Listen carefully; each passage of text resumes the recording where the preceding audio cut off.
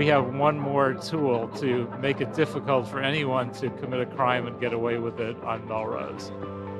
So this is a license plate reading camera that uses machine learning to recognize everything in the frame of the picture. So that takes pictures of cars as they drive by, the back of cars, recognize the license plate, the characters, the numbers, the state of the license plate, and unique features about the car.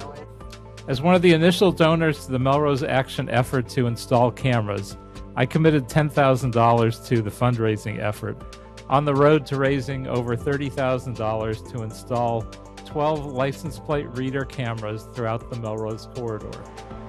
They know how crucial video has been in assisting the police department in solving some of our crimes that we've had in the area.